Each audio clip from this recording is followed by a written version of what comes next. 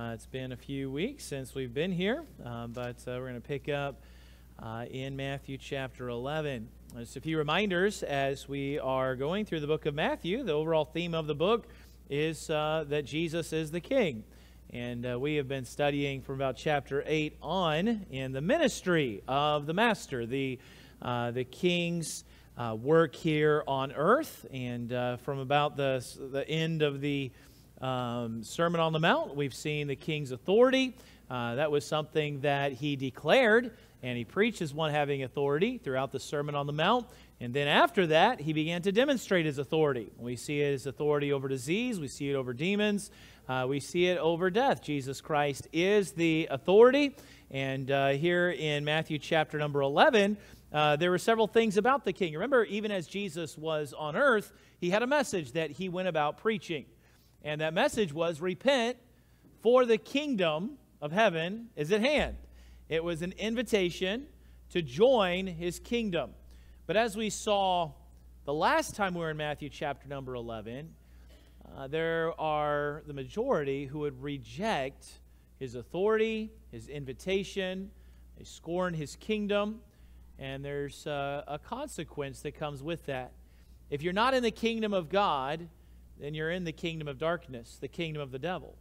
If you are not one who has life through the Son, then you are one who finds death with the enemy. And in this passage in Matthew chapter number 11, we're going to look at verse number 20 down to verse number 24 tonight, and we will see what takes place with those who reject the King. And there's a lot of lessons really in these verses.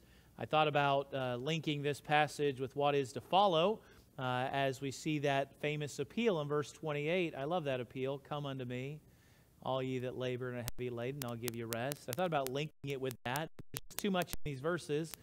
And so rather than biting off more than I chew, we will just look at these verses here tonight. Verse number 20, we read these words. Then began he to upbraid the cities wherein most of his mighty works were done, because they repented not. Woe unto thee, Chorazin! Woe unto thee, Bethsaida! For if the works which were done to you have been done in Tyre and Sidon, they would have repented long ago in sackcloth and ashes.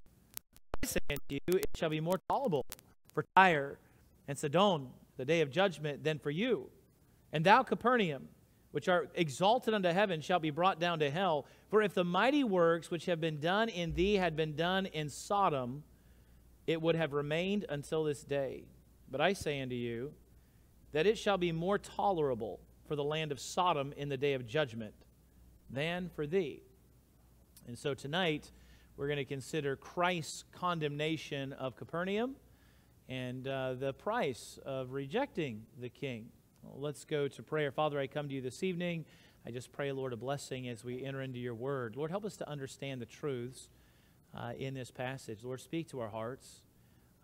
Lord, I pray that this passage would alert anyone who may be here tonight that has not received Christ, Lord, that has not repented at that invitation to come to Christ, and Lord, that they would act even this evening. I pray, Father, that your word would just appeal to them. And Lord, I pray that it also touch the heart of the believer. Lord, we look in these verses and we see what awaits for those that reject. And Father, I just pray that it would move us to prayer.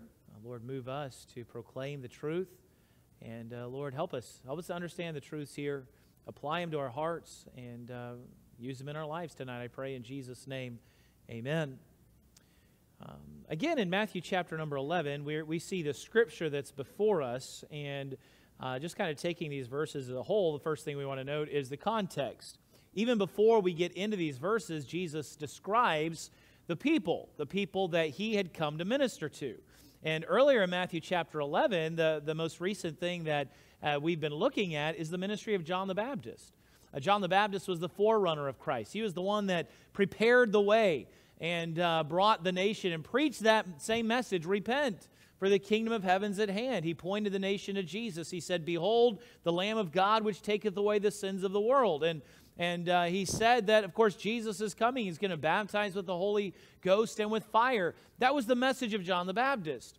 But as we looked in this passage of Matthew chapter 11, look at verse number 16 again, when Jesus speaks to this generation, to these people that he's been preaching to, and the people of Israel, he says, whereunto shall I liken this generation? He says, it's like unto children sitting in the markets, calling to their fellows and saying, we have piped unto you, and you've not danced. We have mourned unto you, and ye have not lamented. It says it doesn't matter what the message is. It doesn't matter what the approach is. You won't respond. John the Baptist, Jesus says in verse 18, he came neither eating or drinking. He wasn't one that you would find in the feast days. He wasn't one that was rubbing shoulders in the villages. John the Baptist went out and he was preaching in the wilderness. You remember? That's the way that John operated. And so he was calling them to repentance. We know he was clothed in that leather belt and the camel hair, and he was just a rugged hillbilly sounding kind of guy, right? That's the way that John was. And John preached, but what do they say about John? As one that was set apart, they said of him, he has a devil. There's something wrong with him. That guy's got to be demon-possessed. Well, Jesus was the opposite. Jesus came into the villages. Jesus sat down. He partook of those feast days. Jesus was right there with them day after day. And what do they say about Jesus? They say, oh, he's a drunkard and a glutton. That's what they say about Jesus, because they were looking, no matter how the Lord appealed to them, would it be through the method of Jesus Christ coming to them in their midst, or whether it was John out in the wilderness calling them to repentance, the message was the same, but no matter how it was presented, the people had an excuse. They would not repent. And so Jesus, in that context, brings us here to these cities. And the cities, Jesus here in verse 21 to verse 24, he mentions 3 cities of Galilee: Chorazin, Bethsaida, Capernaum. And these cities had a unique place in all of history. In fact, these cities were privileged cities, the ones who were recipients of a front row seat to the life and ministry of Jesus Christ. How many times in your life have you not thought, boy, what would it have been like to hear Jesus preach? What would it have been like to be there the day that Jesus fed the 5,000? What would it have been like to just have a day with Jesus? Well, here's people that had that opportunity. Here's people that knew Jesus, not just by the Word, but they knew Jesus Christ in their interactions with Him. They saw Jesus. They could, we have so many today that will try to paint a portrait of Jesus. Nobody can do that. Leonardo da Vinci doesn't know what Jesus looks like, all right? And that's a whole bunch of nonsense. But these people did. They could paint you a picture of Jesus. And more than just what He looked like, to hear His words, to see His works, to know Him. They had that privilege. Matthew chapter 4 and verses 12 to 16, it says, Jesus departed into Galilee, leaving Nazareth. He came and dwelt in Capernaum. He abode there. He dwelt there, that it might be fulfilled which was spoken by Isaiah the prophet, saying, the land of Zebulun, the land of Nephthalim, by the way of the sea beyond Jordan, Galilee of the Gentiles. Here's what it says about what Capernaum was. The people which sat in darkness saw great light. And to them which sat in the region and shadow of death, light is sprung up. And it says Capernaum were the recipients of that prophecy. It was fulfilled in their midst. And so Jesus mentions these 3 cities of Galilee. In these verses 21 to 24, he not only mentions 3 cities of Galilee, he also mentions 3 pagan cities. Not cities of Israel, but pagan cities. 2 of them were there in well-known and operating in the day in which Jesus was ministering. In fact, Jesus himself visited the coast, maybe even going into the cities of Tyre and Sidon. And this is something that is interesting. Jesus went there, maybe into the cities. He was certainly in the coast. But these were ones outside the household of Israel. These were ones that were seafaring people. They were wealthy. They were Phoenicians, is how we would know them in history. probably also maybe related down the line from the Philistines. All right, that's who these people were. And Jesus had some ministry there. They would have been counted, however, as an abomination to the Jews. The Jews would have looked at these people as wicked sinners, worthy recipients of the judgment of God. That's these cities of Phoenicia. In fact, those two cities, Tyre and Sidon, these two had prophecies leveled against them by the Old Testament. The Old Testament prophets said that they were going to be wiped out, and just as was prophesied, so it happened. Not by the time of Jesus, but thereafter. At the time of Christ, they're awaiting destruction. So the Jews, when they thought of Tyre, they thought wicked, pagan. That's these cities. All right? And not just Tyre and Sidon, but notice also in this passage he references a third city. One that was not in existence in the days in which Jesus preached. One that had been destroyed and stands as a testament in all of history even to this day, and that is the city of Sodom. Sodom stands out because Sodom was so wicked that God judged it with fire from heaven. I think it was just within the last year, archaeologists found the cities of Sodom and Gomorrah. And they say these cities were destroyed by flame. Of course, you know the way the skeptics are. They say after they were destroyed, maybe by volcanic eruption, then the legend of Genesis grew out of that as to why they were destroyed. Anything but accepting, hey, look, the Bible says they're destroyed by fire. They were destroyed by fire. Repent. No, that's not the human heart, is it? There's a constant rebellion against God. But these cities have been found. Sodom was destroyed by fire. And why? We read the story in Genesis. As the Lord there came to Abraham, it says the men of Sodom were evil and wicked exceedingly. And so when Jesus brings these cities up in the Jewish mind with the people that are around him, what are they going to think about these places? Wicked, abominable people who are worthy of God's judgment. By the way, that's an accurate assessment. But notice in this passage the condemnation that Jesus gave to those cities of Galilee. It was no doubt a shock to those that heard him. And Jesus denounced these three cities of Galilee as being worthy of greater punishment from God than those pagan cities were. Again, it says in verse number 23, he says, Capernaum, which art exalted unto heaven, you're the recipients of the prophecy. To you there's shown this great light. It says, if the mighty works which have been done in thee had been done in Sodom, it would have remained to this day, because they would have repented. But you have not. And so he says in verse 24, he says to Capernaum, it'll be more tolerable for the land of Sodom in the judgment than for thee. Wow. Wow. It's interesting, Jesus here in these verses prophesied judgment, pronounced woe, verse 21, on these three Galilean cities.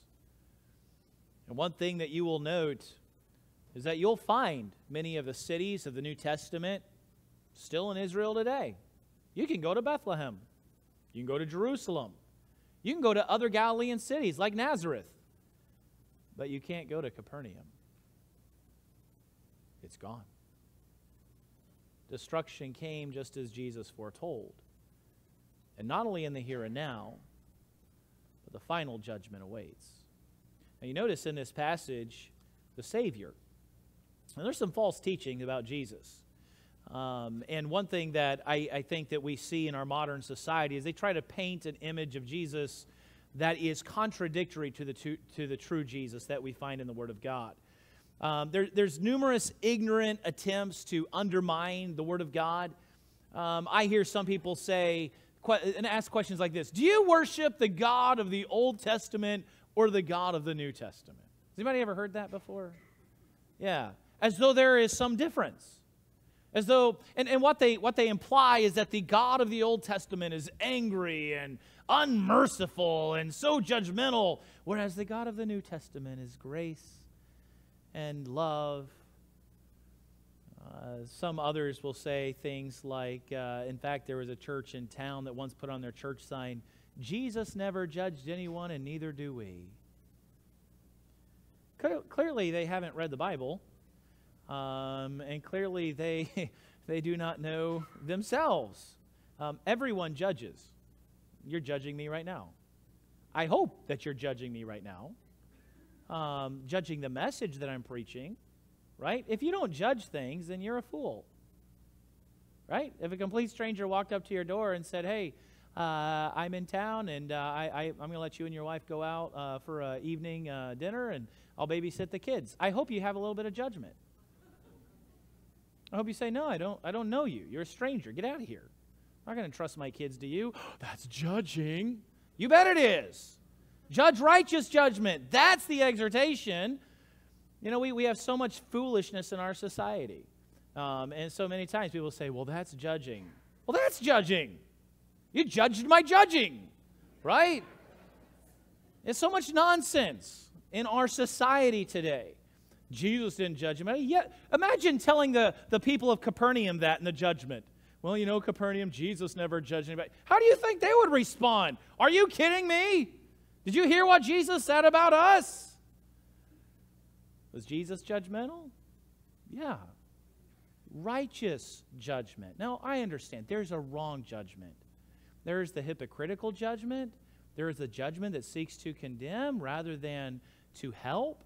That's why Jesus said, judge righteous judgment. That's why he asked the question, why do you behold the beam in your brother, the splinter in your brother's eye, and you're not taking care of the beam in your own eye? First, take care of the beam so that then you can see clearly to take care of that little speck, that mote in your brother's eye. But he asked the question, why? What's your purpose in doing this?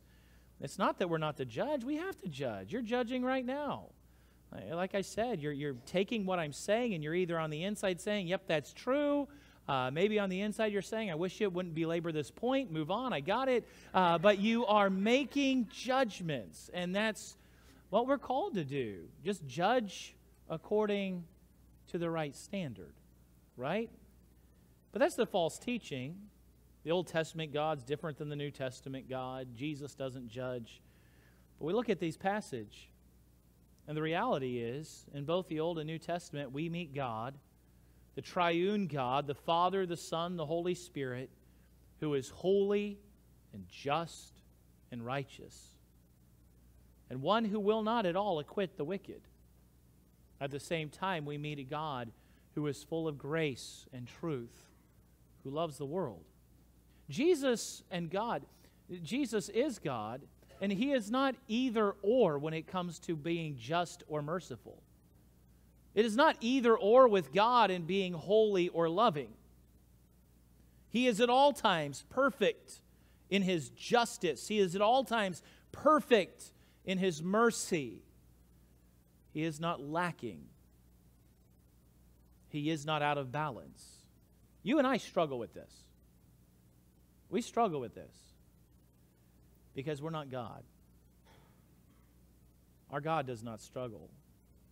By the way, think of the Old Testament. Was God gracious in the Old Testament? Yeah. I mean, look at the city of Nineveh. Wicked Assyrians. And God could have just, and by the way, would God have been just in just destroying them like he did Sodom? Would he have been just in just sending that flame? The answer is yes. They were wicked people. And yet God, in his mercy, sent a prophet. And when that wicked king of Nineveh believed the message and repented and put on that sackcloth and ashes, and the whole city repented before God, God spared wicked Nineveh. That's the Old Testament. Was it not in the Old Testament where we find ones like Rahab, a harlot? And yet God not only rescues her, spares her, but then includes her in the lineage of the Messiah? What grace is that? This is Old Testament. And then in the New Testament, do we not read in the New Testament of Jesus again and again warning of a lake of fire? Yeah, there's a lot of grace in the New Testament, but boy, there's a lot of warning in the New Testament. Is it not in the New Testament where Jesus declared that if your eye offends you, if it's your eye that's keeping you from getting right with God, pull out your eye? It's better to go into life eternal with one eye than having both eyes, to enter into the lake of fire where the worm dies not and the fire's not quenched. Wasn't that Jesus? Isn't it in the New Testament where we find Paul writing, the Lord, when He returns, will be taking vengeance with flaming fire? Question, is the God of the Old and the God of the New Testament different? No. That's just the foolish, sinful human heart. God's God. He does not change. There are no inconsistencies in Him. Perfect in holiness, full of grace, righteous yet merciful, just yet loving. I think all of this is perfectly encapsulated in 2 Peter 3 and verse number 9, where it says, the Lord is long-suffering, not willing that any should perish, but that all should come to repentance. But you see, that long-suffering can be exhausted to where judgment must come. Jesus said to the church in Revelation that He gave them space to repent, and they repented not. And so judgment must fall. And so as we look in this passage, we can learn a great deal about our Savior. That He is not one who overlooks sin. No, Jesus doesn't just overlook sin. Jesus came and gave Himself for that sin, that it would be judged in Him on the cross. And He would rise again and command all men everywhere, as Paul says, to repent and to come to faith in Jesus Christ. Notice the third thing in this passage, and that is the sin. Notice the sin that is so great. Because one thing that you have to gather from this passage is, well, what was it that was so horrible of Capernaum? Again, there's a comparison here. It must have been a shock to the hearers to hear these things, those that heard Jesus on that day. For the Jews, for them to be compared to the pagans like Tyre and Sidon and the reprobates of Sodom, it would have felt like such an insult. But they were not merely compared. They were told their sin was greater. They counted themselves as superior, especially morally, but Jesus rebukes that notion and tells them they face a greater judgment. And we notice then the corruption. What was it? And that was this. They were recipients of perhaps the greatest light the world has ever received, but they rejected Jesus. As I started off the message, we in our lives have thought, what would it have been like to have heard Jesus? They did.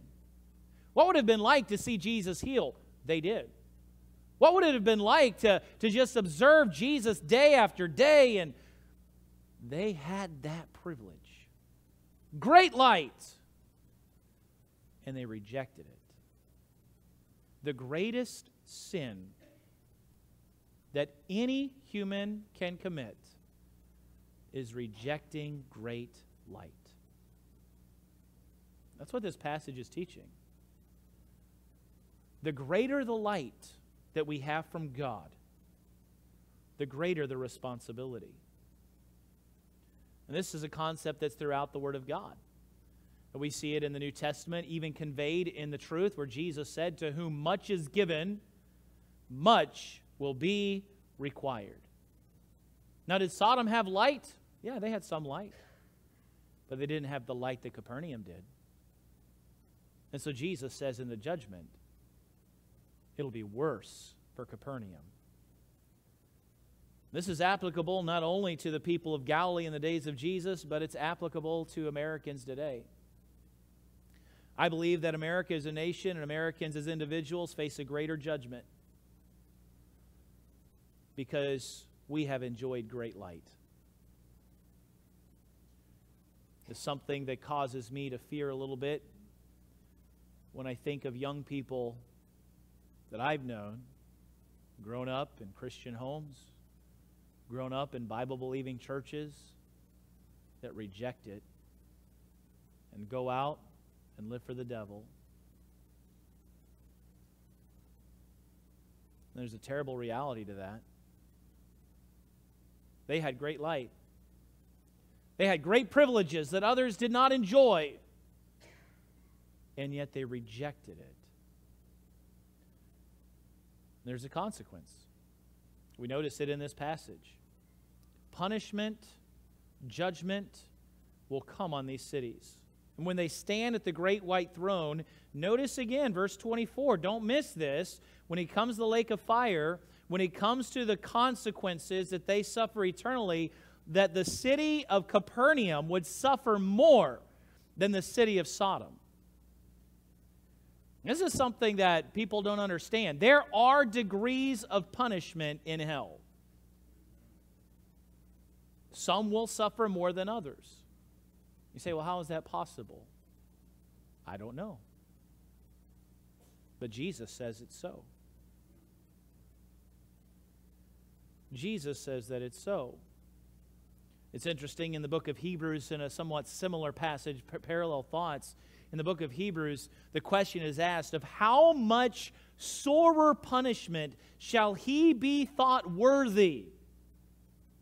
In that passage of those who willfully turn away from the truth, when they've had their understanding given to them. Jesus is the Messiah. Jesus is, in the book of Hebrews, He's the fulfillment of all of that Old Testament picture. All the sacrifices, Jesus is the summation, Jesus is the Savior, Jesus is the Messiah. They have the understanding, and yet they will not believe. They turn away, just like Israel at the precipice of the land of promise, turning away, not believing God.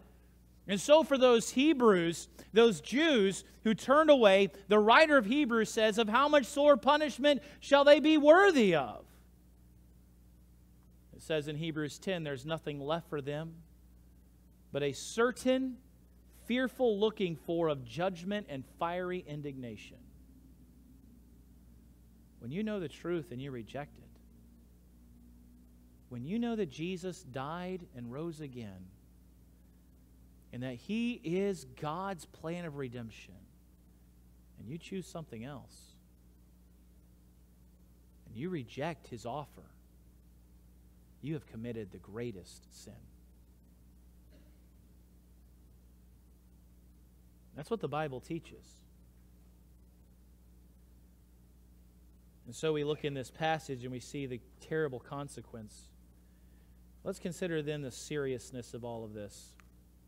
Jesus says in verse 21, and he uses a word here that is one that is repeated throughout the Old Testament prophets. Jesus himself fulfilled the position of a prophet. He, of course, was much more than a prophet, but he was prophet, and he pronounced, notice verse 21, woe. Woe. It's such a foreboding word. In Isaiah, in chapter number 5, he pronounced 6 woes upon the nation of Israel because of their sins against the Lord. One of those woes is very familiar. We quote it often. Woe unto them who call good evil and evil good.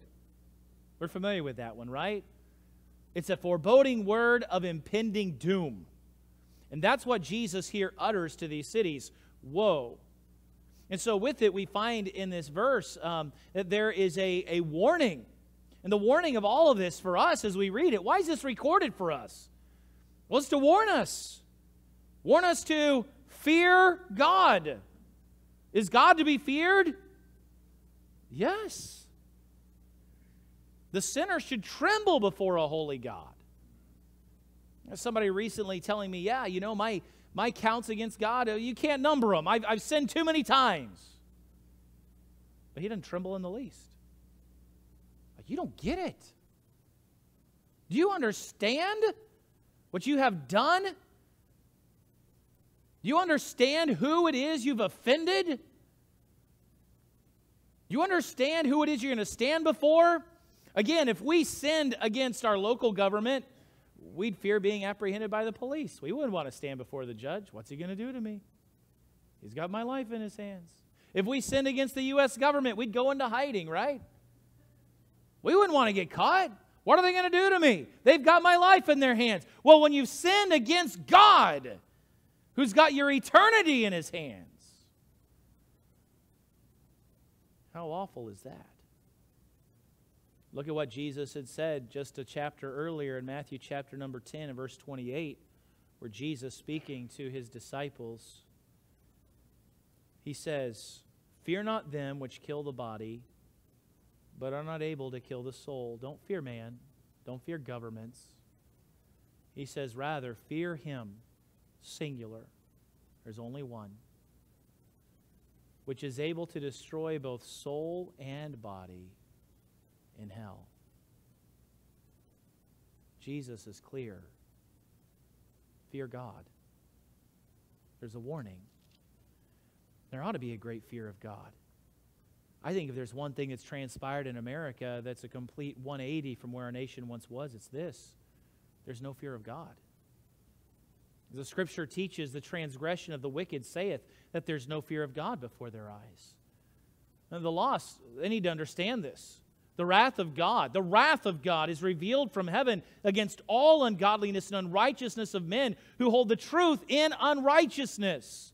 Again, our Lord is long-suffering, not willing that any should perish, but that all should come to repentance. But there is a point where that space to repent is past, and judgment not only must fall, judgment will fall. One of the tragedies of the indoctrination of our children into evolution is its attempts to hide them not just from creation, but to keep our children from understanding the flood. The flood. The testimony of the flood's everywhere. Not just in the Word of God, but all about us. You can see it in the Grand Canyon. You can see it just about anywhere that rock has been carved out. It's the effects of the flood. But even more, you see the flood in the fossil record. And what's the testimony regarding the flood in the fossil record? Death is the testimony. Judgment. That's what the flood says. The righteous judge will judge the earth. The evolutionists talk about the Cambrian explosion. It's a supposed time where the fossil record had very few life forms, and then all at once there's an explosion of fossils. All of a sudden, suddenly there's thousands, millions of fossils where before there was just a few. And they offer the interpretation that that's where life was taking off. But that's a perversion. What they've actually discovered is the results of the flood. There's a reason there was an explosion of rapidly buried and fossilized organisms. It's because there was that global flood. You know, the thing is, though evolutionists, as pawns in the hands of Satan, try to hide the truth, and while they attempt to undermine the truth in this nation, yet America knows the truth. Do Americans know about the flood? Yeah. In fact, I would even say the majority of Americans not only know about the flood, but they know the why of the flood. I think most can tell you. Why did God flood the earth? Well, because mankind was so evil that He sent the flood. They may not believe it, but they can tell you about it. The thing is, our leaders know, our people know, God will judge sin, for God must judge sin. He's the righteous judge of all the earth. He will uphold His laws. Our government may make laws that they don't enforce, but our God does not. A child of God, we've got to understand this. We've got to understand these truths. First of all, rest assured, God will not be mocked. Asaph looked at the prosperity of the wicked, and when he saw the prosperity of the wicked in his day, what does he say? He says, I almost fell. You know, here's these people, they don't serve God. God doesn't even enter into any of their thoughts. And yet look at their life, just going along. It seems like they've got all that their heart could wish for. We see that today in America. We see perverse people that just seem to live without any care at all. They seem to have everything, but they don't have the most important thing. Asaph said when he saw that, he said, I was envious. He says, until I went into the sanctuary and what? He said, then I understood their end. I understood what awaits them. You know, for us, as we look at these verses in verses 20 to 24, we're reminded of the truth. Be not deceived. God's not mocked. Whatsoever a man, woman, town, city, nation, whatsoever it soweth, that shall it also reap. And so for the child of God, we recognize these truths, and God will do what's right, but we also have to have the heart of Jesus. Jesus pronounced woe not just on these cities, but also on Jerusalem. And when Jesus pronounced those words, we know on that instance, he wept. He wept. Even in the Old Testament, it tells us the Lord does not have pleasure in the death of the wicked. He will uphold the law. He will punish the evildoer. But he wants them to repent. And so as we look in this passage, we find, what should our heart be? The Apostle Paul's was this. In Colossians, it says that he preached, warning every man. Jude tells us to save some with fear, pulling them out of the fire.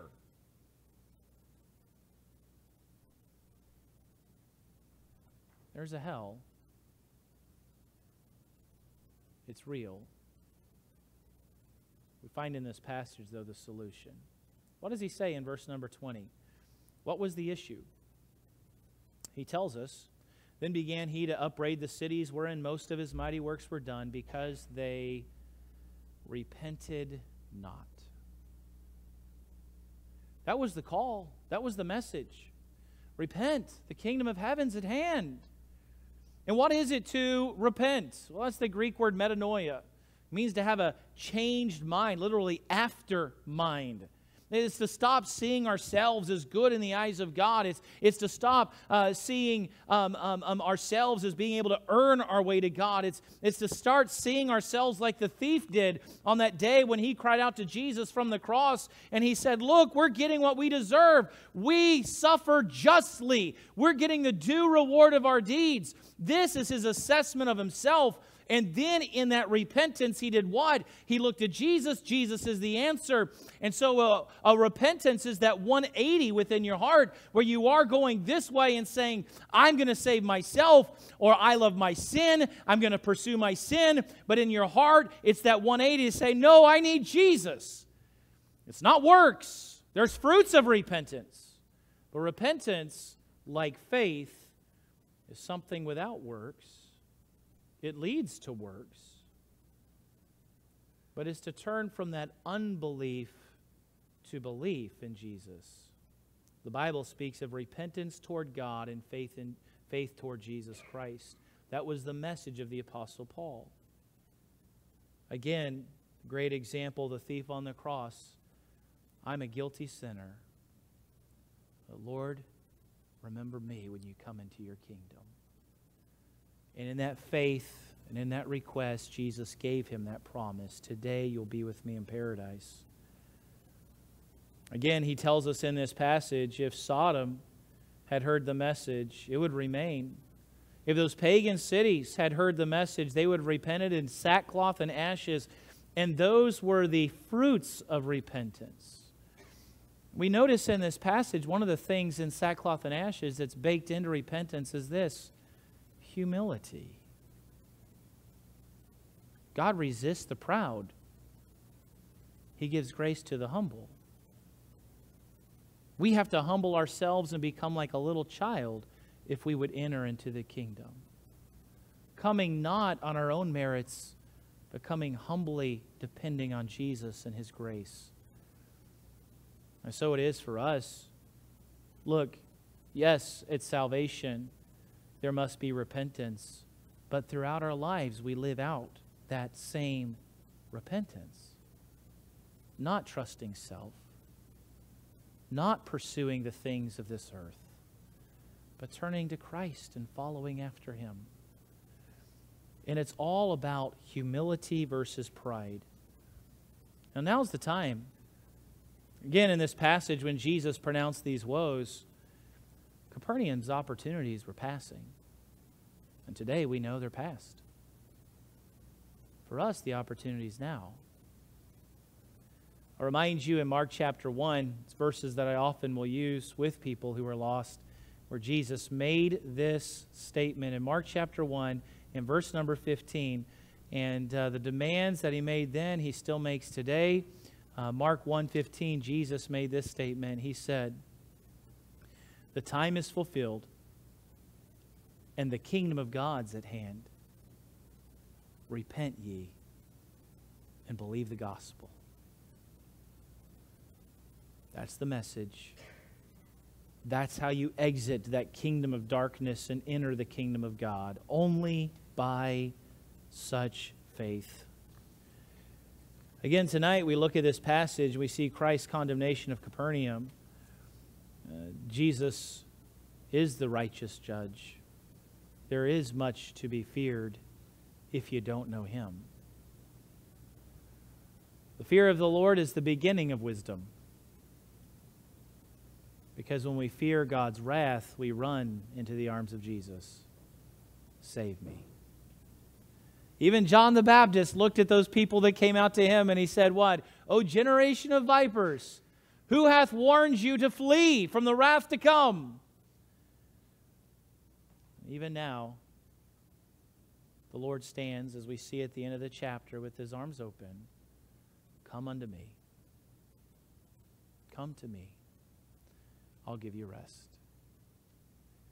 I'm so glad today that the invitation is open. Whosoever. That's what He says again and again. Whosoever shall call upon the name of the Lord shall be saved. Whosoever believeth on Him will not perish but have everlasting life.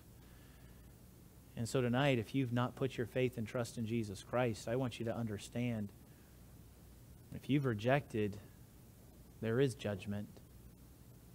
And if you've had a lot of light and you still haven't been saved, and you put it off tonight, your judgment is just getting worse. That's why it's time now, as the Bible says, to come to Jesus. Lord, save me. Today.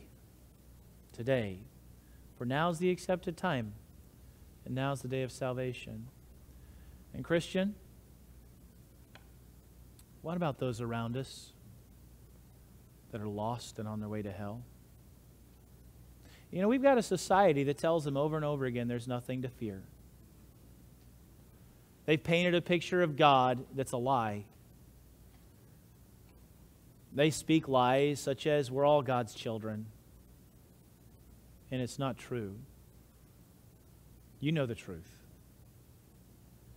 You say, yeah, but they don't like to hear the truth. Well, we've been given a message and sent out by our King. It really comes down to, will we obey our King?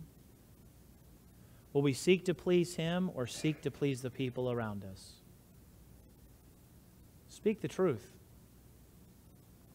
Warn them about that place. Jesus did. We don't hear it enough today, do we?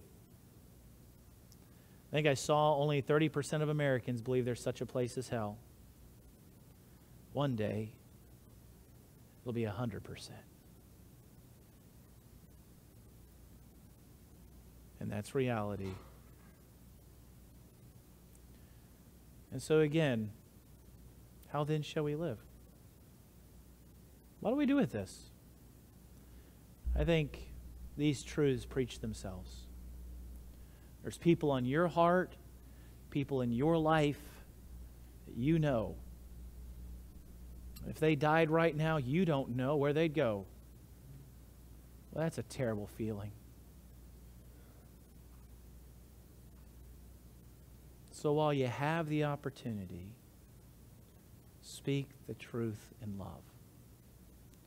Do what Jesus did. and leave the results to God. They may get mad at you, or it may be in the end they come to you and they say, thank you. Where would I be if you hadn't spoken? And if it's not you, then who? If it's not us, who's going to tell them? Who's going to tell Northport if it's not First Baptist Church? Oh, we've got a responsibility. Let's pray. Father, I come to you tonight. Lord, I pray that you would help us with these truths. Lord, if there is one in our midst that is not saved, Lord, that tonight you would burden them. See what's at stake with their eternity. Oh, Lord, I pray that they would repent and believe on Jesus, trusting him to forgive them of their sin. Father, help them even tonight. I pray, Lord, by your grace, by your Spirit, that you would convict of sin. Bring them understanding, Lord. Bring them to that precipice. Oh, Lord, I pray that you would burden the hearts of your people. Lord, to read through a passage like this, Lord, just to read it, Lord, it's got to stir us. It's got to break our hearts. Lord, we've grown so cold and apathetic. Father, revive us.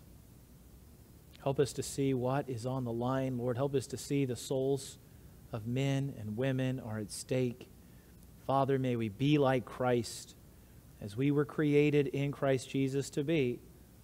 Lord, may we be like him in warning and speaking the truth in love. Help us, Father, tonight. Bless your word to our lives. In Jesus' name, amen.